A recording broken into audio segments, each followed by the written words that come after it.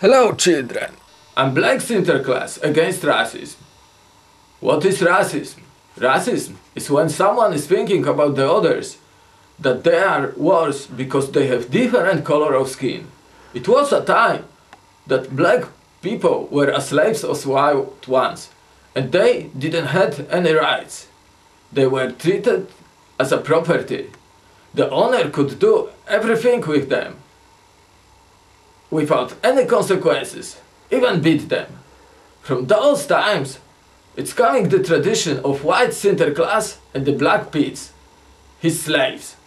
Human nature is to improve.